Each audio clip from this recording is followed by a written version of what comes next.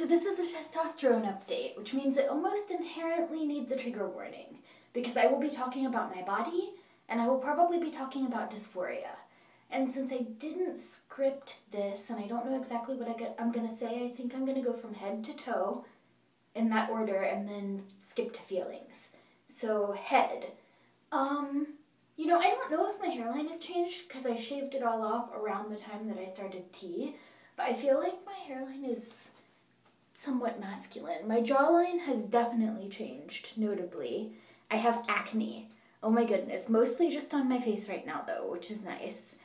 Head. Not much changes to the upper body. There's a little bit of fat redistribution. Nothing super noticeable. Oh, testosterone update. I'm 15 days on tea. Sorry. Mid-body, not too many changes. There's a little teeny bit more hair on my stomach coming out from like the line in the middle, I guess. Trigger warning, private area. So I experienced some thickening of the clitoris, I guess, in my private area. I've also experienced just that I'm aroused all the time, and I'm asexual, so that looks a little different for me than it would for a lot of people. I've also experienced hair growth. I have hair in my behind. This is one of the changes I was looking forward to the least, and it's one of the first changes that happened. So, bleh. No change in my thighs as far as hair goes. I think I've noticed a bit of reduction in stretch marks on T. Lower legs definitely have more hair, and hair coming in patches and thickening where it wasn't before. Also my hands. My hands, I don't think you can see because it's just like peach fuzz, but there's definitely more of it than there was before. So that's a thing. I get really nauseated after my shots. And I'm trying to write it off as unrelated, but it's happened every single shot so far. I always throw up. So I'll have to talk to my doctor about that. My voice has not exactly dropped, but instead of going, like, here's my midline, and instead of going up and to my midline in speech, now it goes down into my midline in speech, or that's kind of how my friends have described it.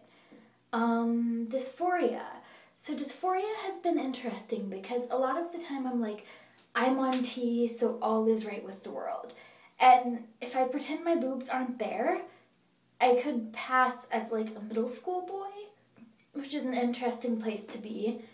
But I identify as gender non-binary, and so I'm really worried that if I can't do low-dose T long-term, as I pass the range where my gender identity falls, because it does flow a little, and start looking more and more masculine, like I know the dysphoria will be less than it was when I looked really female identified at birth, but I'm worried about a ramp back up in dysphoria as I start to look more masculine.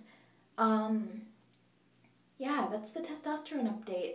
There's still the changes that were there before. I smell different. I sweat more. My pee smells different. My personal area smells different. I'm still pretty tired. Oh, I'm ravenous. I'm so freaking hungry. And I'm pretty tired, like, wanting to sleep more, but I have more energy as far as exercise. I can do more before I'm out of energy. Additionally, I'm ravenous, I'm tired. Oh, mood swings, holy crap. I forgot how awful they were the first puberty. I don't even think I can post that on YouTube. There were some negative coping mechanisms that are legal but not healthy that I used during my first puberty that I'm finding myself slipping back into. I'm gonna need to talk to my doctor and my psychiatrist if the mood swings don't mellow out, because this is insane. Bleh. But overall, I'm really happy to be on T. I'm really happy that changes are happening.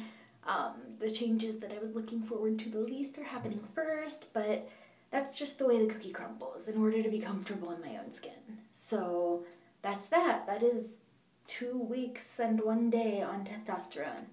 See everybody.